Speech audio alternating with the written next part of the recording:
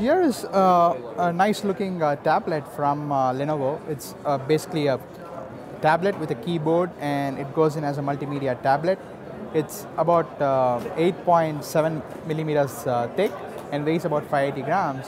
As you can see, the tablet is docked into the keyboard dock, and right now I'm going to be pressing this, and as and when I press it, it just pops out.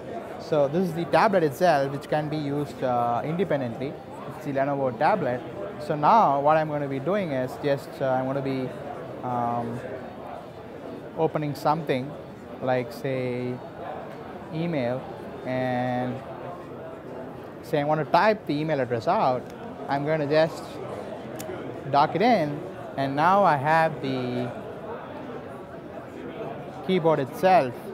And this is the nice, awesome Lenovo keyboard, which is iconic from their ThinkPad days. So pretty nice feedback, and you just close it and carry it. Slightly heavy, but it's pretty good for a convertible tablet.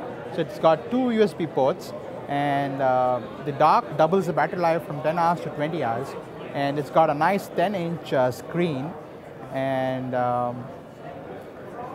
this is the IdeaTab S2110.